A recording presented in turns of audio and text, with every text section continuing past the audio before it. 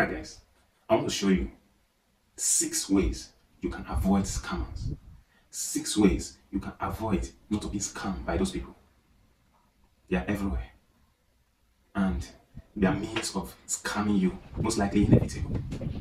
They can devise enemies to scam anybody. But here we are going to discuss the most common styles they use to scam people. So when you are conversant with this, at least you are 70% protected from this scam. Do you know that scammers are not illiterates? Most of them are learned. Most of them went to school. When technology is advancing, those guys are also advancing in their own way of breaking into those technologies.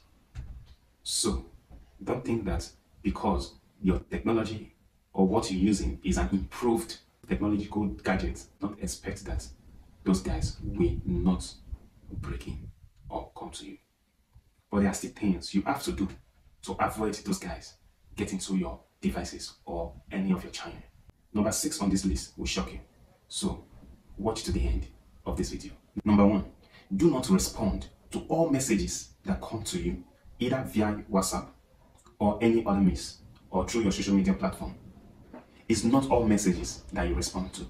If you see a particular person keep on spamming you with a particular message, find a way to block that person. Do not even respond to the person. Once you respond, they will find a means to engage you with messages. From there, they get into your personal details. Number 2, you have to avoid unnecessary links. There are links that are phishing, that they created. When you click on it, they will gain access to your gadget. Sometimes, there are stubborn links that will display on your page that will not allow you to concentrate and do whatever you were doing before the links appeared. What you do, if it's not closing, that particular page, the app you're working on, or the particular page you're working on, shut it down and restart it again. That link will disappear. Do not take the option by clicking on the link, hoping that when you click the link, it will ease you to gain access to what you've been doing before. Avoid clicking on fishy link.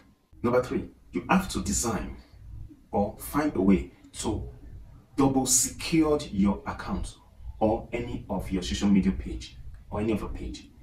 That's why Google designed 2-factor verification.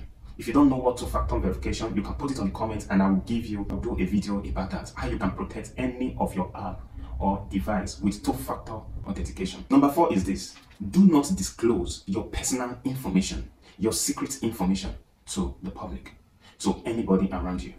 Your ATM pin, you keep it guarded. But many people still give their ATM pin to their kids to go and buy something outside in the shop and merchants. But do you know the kind of people they are going there to meet? Do you know the person that will be attending to your child?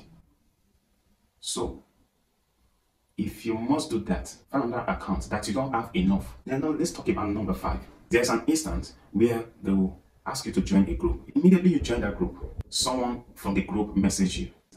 And the person is not the person that introduced you to the group.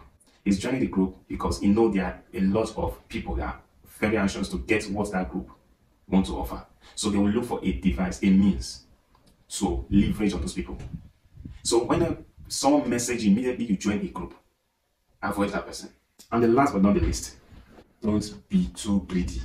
Imagine someone introduce a business to you that you should pay 5,000 naira and gain 1 million naira, 500,000 naira. You are paying 5,000 naira and someone is offering you 100,000 naira. That's greed. And you didn't do anything. There's no work involved. All it's only asking you to do is just to pay the money. And maybe probably they will ask you to click on 1 or 2 links and share. That is greed. Don't accept such people, discard them from your page.